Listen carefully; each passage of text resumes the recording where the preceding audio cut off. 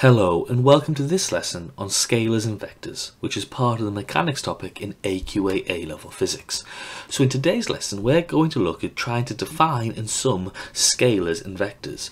So if we've been successful and we've learned in this lesson, we should be able to describe the differences between scalar and vector quantities, add vector and scalar quantities, and draw vector diagrams for vectors where the size and the direction of the arrow represents the size and the direction of the vector. So we're going to be looking at the following part of the AQA A-Level Physics specification, 3.4.1.1 Scalars and Vectors. So scalars are quantities which only have a magnitude or a size associated with them, and this includes the following quantities: mass, temperature, time, energy and length. Now all these quantities have a magnitude, but they do not have a direction that they act in, they just exist. Now vectors are quantities which have a magnitude and a direction associated with them. So this includes the following quantities: things like weight, momentum, velocity, force, acceleration.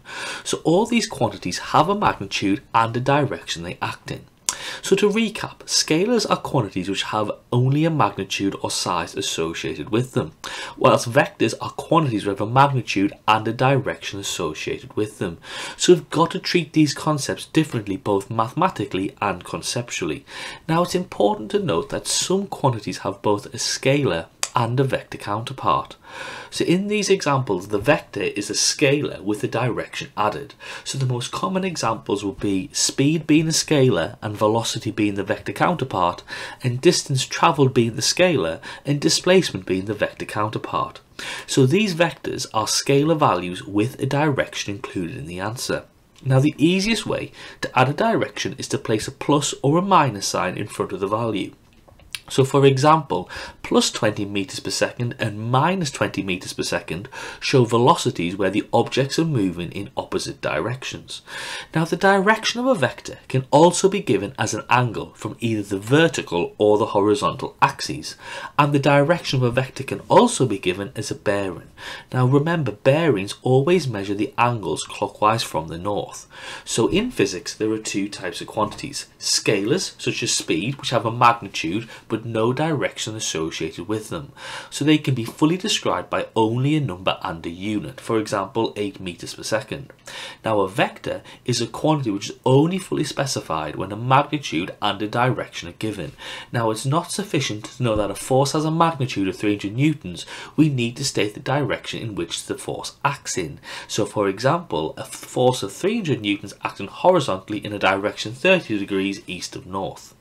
So like we said, you've got scalars, which are things like mass, temperature, time, distance, speed and energy, and you've got vectors, things like displacement, force, velocity, acceleration and momentum. Now to add any two vectors, you must draw what we call a scale diagram. Now these diagrams accurately show the size and the direction of an overall vector. So you can see in this particular diagram, this is an example of a scale diagram. Now the overall vector can sometimes be called the resultant vector, and the resultant vector is the sum of the first vector and the second vector, because remember, resultant in physics means the overall or the observed value. Now you can't just add vectors to each other, so the resultant vector is the straight line distance from the start of this diagram to the finish. So to draw a scale diagram, the first thing you've got to do is set a scale to your work. So for example, you may say 1 square on this page is equal to 1 Newton. So you draw in the first vector with the correct length and direction. Remember to draw the arrowhead of your vector, that's very important.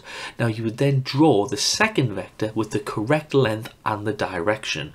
Now it's important that you place the tail of this vector at the head of the previous vector. Another name actually for a scale diagram is a head to tail diagram, because it's the head of one vector touching the tail of the other. Now you can see that here.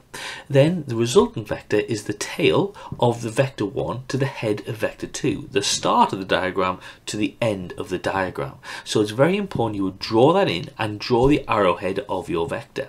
You will then measure the length of the vector with a ruler and then the angle with a protractor. You'll convert the length of your resultant vector back into the scale by using your conversion. Now again, when you're given your angle, remember to give your angle for start from where the angle is measured from. So either say that it's an angle from the horizontal or from the vertical.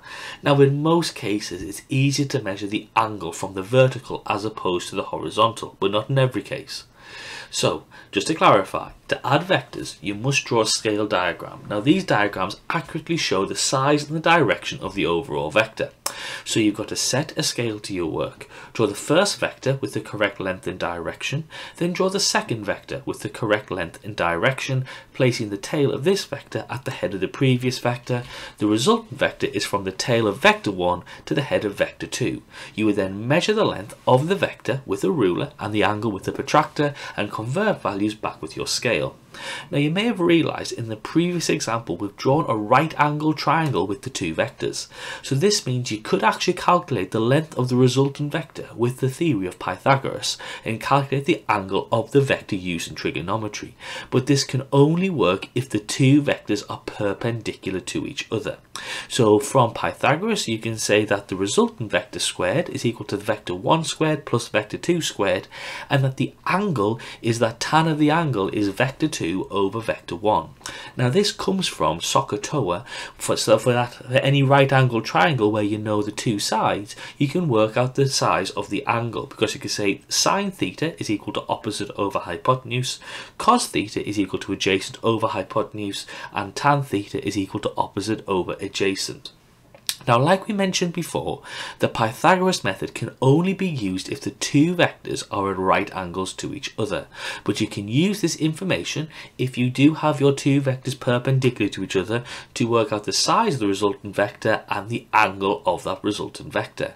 So here's an example of the calculation using this method. So you can say if vector 1 is 12 newtons and vector 2 is 8 newtons, well then the resultant vector squared is 12 squared plus 8 squared, so it equals 208. Square root that to get your resultant vector is 14 newtons, and then that tan of the angle is vector 2 over vector 1, so it's 8 over 12, it's opposite over adjacent, it's 0.67, which is 34 degrees from the vertical.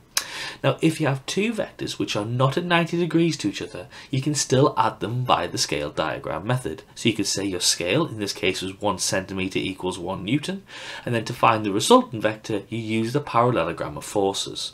So you have vector 1 and vector 2. The first thing you would do is you would draw in the same length vector as vector 1 with the same angle on the opposite side of vector 2. So you reflect in vector 1. You would then reflect vector 2, so you draw the same length vector as vector 2 with the same angle on the opposite side of vector 1. We've now created our parallelogram of forces.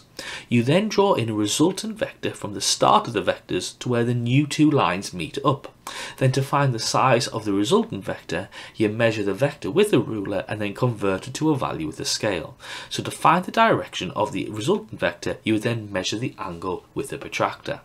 So to summarise what we've learned in today's lesson, we should understand the nature of scalars and vectors. We should know examples of scalars and vectors including velocity and speed, mass, force, weight, acceleration, displacement and distance. And you should be able to add vectors by calculation or by doing the scale drawing. Now calculations will be limited to two vectors at right angles, but scale drawings may involve vectors at angles other than 90 degrees.